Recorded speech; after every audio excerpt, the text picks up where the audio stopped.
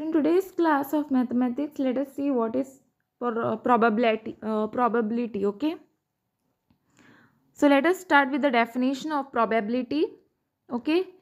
Now, what is a probability? Answer is probability is a branch of mathematics which means possibility. Okay. Or even you can say probability is simply how likely something is to happen. Okay. So let us okay. You can take down also. The value is expressed from 0 to 1. Formula is what? Favorable outcome upon the total outcome. Okay.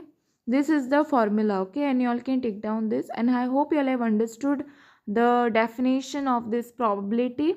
It is the branch of mathematics which means possibility. And you all can write it down. Okay. I hope you all have understood and thanks for watching.